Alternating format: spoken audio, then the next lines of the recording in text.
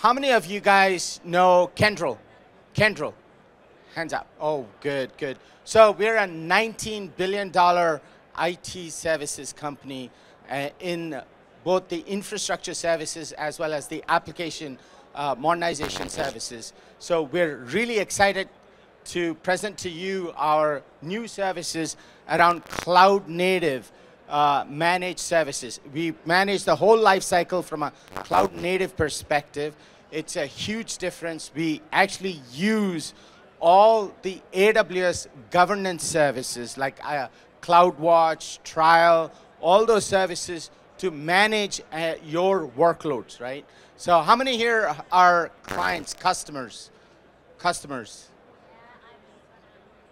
Good. Okay. No worries. So what I'll do is I'll pass this on to Apurva, who's going to walk you through the innovative services that we have deployed starting September 30th. So go ahead, Apurva.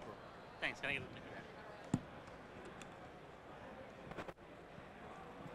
Thanks, Anthony, and good morning, good afternoon, everybody. So I'm going to talk about the cloud native services that we have, and essentially, like Anthony mentioned, these services are designed for developers, right? So as you start consuming your AWS services for applications, we make it easier for you to deploy, update, as well as manage them on an ongoing basis.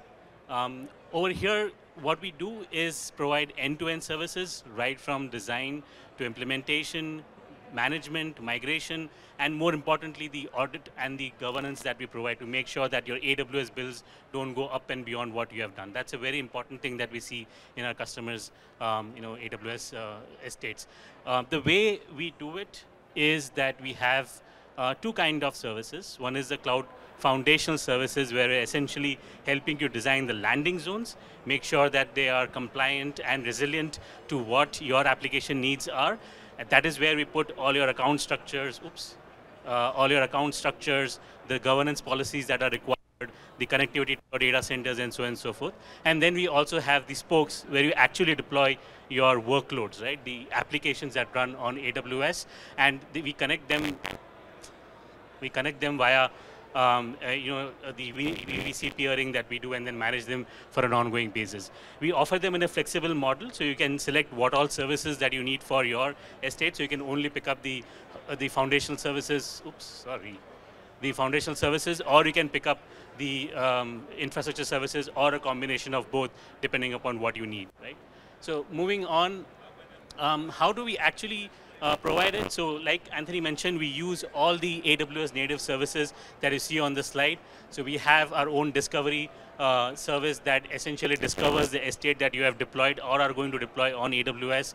Then we have the monitoring services leveraging all the AWS native services like CloudWatch and the logging and auditing services. We have the set of control tower policies that we apply.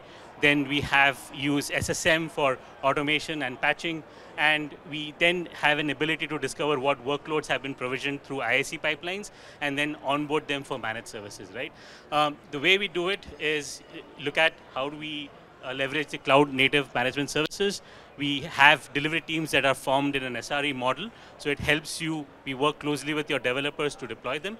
We also see that most of the customers are still in a traditional model of management, so we help them transform to a cloud native model using all the native services.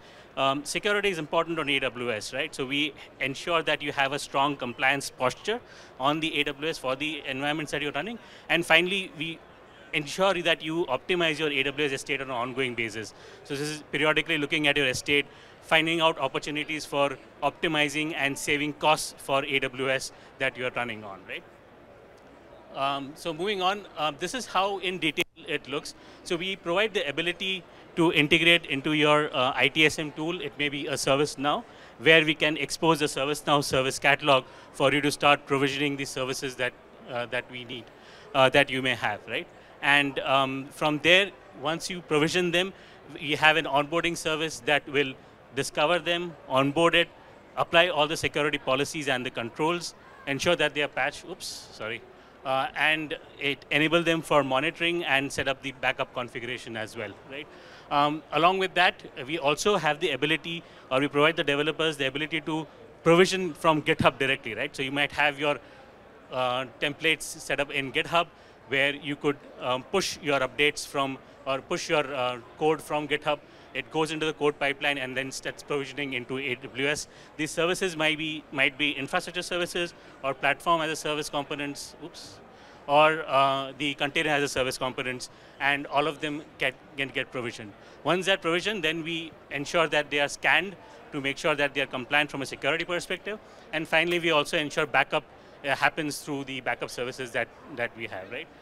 Finally, while cloud native services are great and it offers most of the functionality, we also realize that there are many customers who need more enterprise-grade security or backup products, and that is where we are integrating with a Veeam service that can help you do the backups for your infrastructure as well as the container components that you have, right? So that flexibility is also inbuilt. So this is what we offer from a Kyndryl perspective. I'll open up for questions if there are any questions that any of you would have.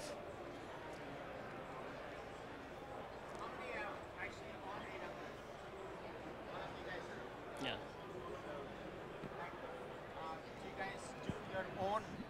Do you guys do your own management, provisioning? You guys do you guys use a service provider? You do? Okay, good. So, do they use these cloud native services? Some of them, not all of them. But we'd love to talk to you after the session here to see if we can help you further, right? Along with our partner, Veeam. Okay. With that, hey guys, thank you so much for your time. Remember, we're Kyndryl. We're a $19 billion company. We want to be your innovation partner, okay? Thank you so much.